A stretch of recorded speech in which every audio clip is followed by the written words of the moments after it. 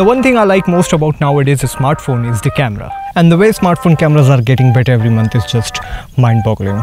So in today's video, let's talk about the camera of Samsung Galaxy A52.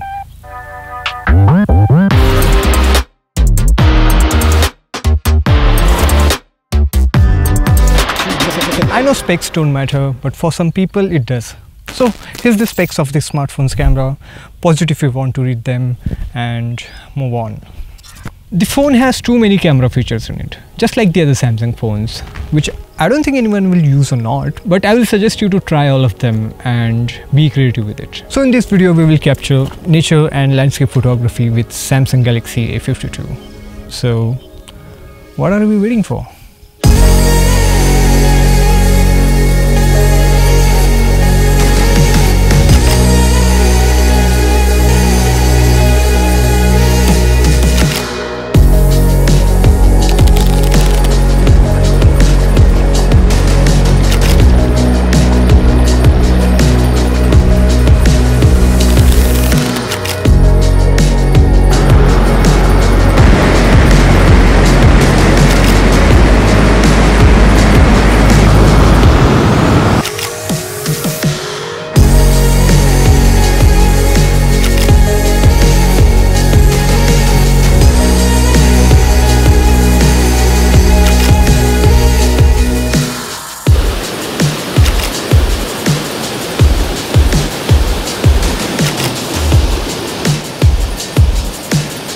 On any occasion, if you are clicking landscape photography or any photo, use grid. Just go to the camera setting and turn on the grid. It will be helpful to balance your shots.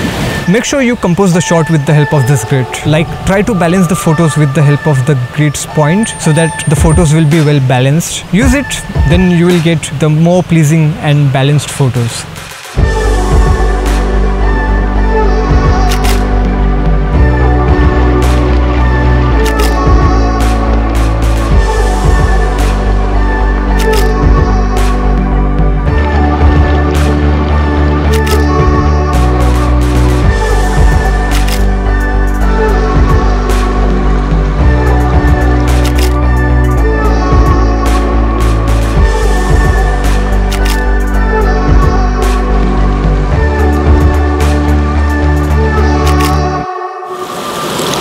Whenever you are in a great location, you can approach the photography with two kinds of mindset.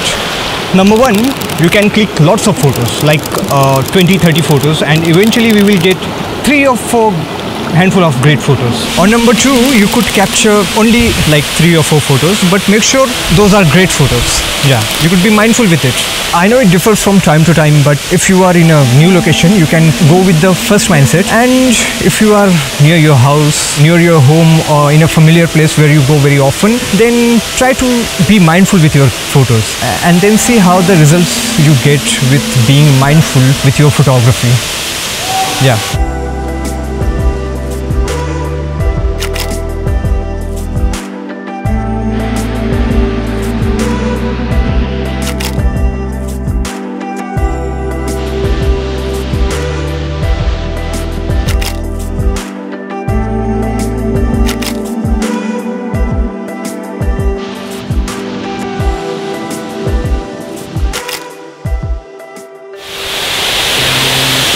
The best thing about this smartphone is that it's water resistant. You can go anywhere with the smartphone and nothing will go wrong with this. So yeah, it's a great phone which gives you the capabilities of shooting in the rain. Even if it's raining, you can go anywhere with this and capture lots of photos, which has a great camera as well as the capability of going under water. And I think every smartphone should have this kind of feature in it. And you can take the smartphone anywhere even if it's raining. So yeah, it's a great feature. The front camera of the smartphone is also great. As you can see, the camera quality is great, but there is one issue which I have noticed, which is happening after the update. There is a little bit and sometimes a huge color shift towards pink.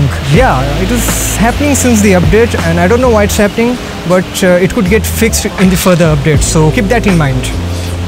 Okay, so I had fun using this smartphone as a photography tool to capture great photos. If you will ask me whether I will recommend this phone to someone or not, then I will say hell yeah, why not? Because I got this smartphone for my loved one. So I think that sums it all. So that's it for this video. I hope this video will be helpful for those who are thinking to buy this phone. And thanks for watching. See you next time.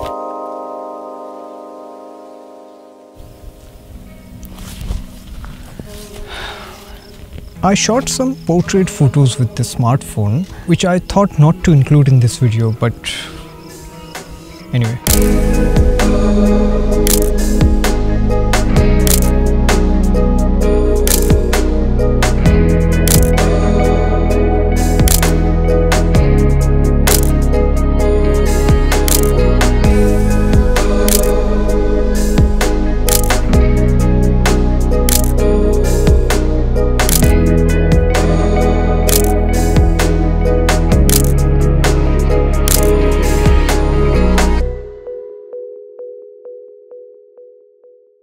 As a photography tool to capture great photos.